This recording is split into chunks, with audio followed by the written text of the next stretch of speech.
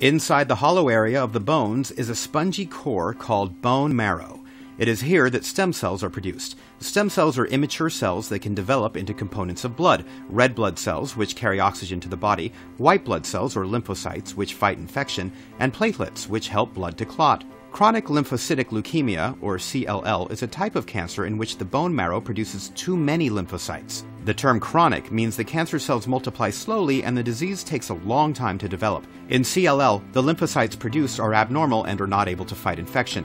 As the number of these abnormal lymphocytes increase in the blood and bone marrow, fewer healthy white blood cells, red blood cells, and platelets are produced. This can cause the symptoms of fatigue, recurring infection, anemia, and easy bruising. Chronic lymphocytic leukemia usually does not produce symptoms in the early stages. Treatment and prognosis depend on the stage and extent of the disease.